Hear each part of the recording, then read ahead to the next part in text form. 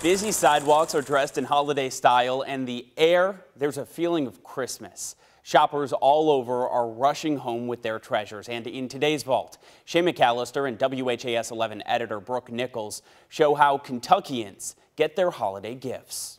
The streets of downtown Louisville used to be the hotspot for shopping and entertainment. Back in the 1950s, 4th Street was a focal point of shopping. Everyone just trying to get a look in the windows of Stewart's dry goods store. They even had a Santa display flown in from New York. Santa lowered right out of the plane. When the doors opened, the shoppers rushed in to get the new toys before they were all sold out. Men, women, and children dressed up to shop, the doors not swinging fast enough to get all of these people inside. The children patiently waited for their visit with Santa. There was also a giant Christmas tree that stood outside the big stores. Father or mother would take us to a store and we shopped for our winter underwear. You know, we'd get our longies about that time because the first snows were coming and it was nice. Then, the rush of Christmas shopping moved to the outskirts of Louisville when shopping malls first opened up. Oxmoor Mall brought shopping to the suburbs with stores like Shalito's and Stewart's. Crowds flooded these malls to get into the new and exciting stores that had just opened up. 4th Street became the place to shop again when the Galleria opened in 1982.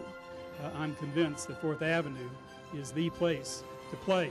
Hundreds of people would make their way into the Galleria, stopping at all of the different stores. The Galleria was filled with a variety of options, but their main store was Bacon's.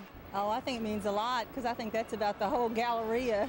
That's the only reason I probably come here, just to go to Bacon's. Then the Galleria fell on hard times. It was early 2000s, and eventually they had to close. Christmas shopping again moving back out to the suburbs at 3 main malls all around town. We came here a couple weeks ago and I mean the lines are ridiculous and it's just so crowded. These malls remain busy throughout the holiday season with shoppers looking for bargains and that perfect gift. I'm out here with my wife's list. She's out busy. She left me at the list, so that's what I'm doing. But some things remain the same, with children still waiting for that yearly visit with Santa. Very big crowds this year. Santa had trouble parking his sleigh this morning. Are you telling Santa what you want this Christmas? Santa knows what I want.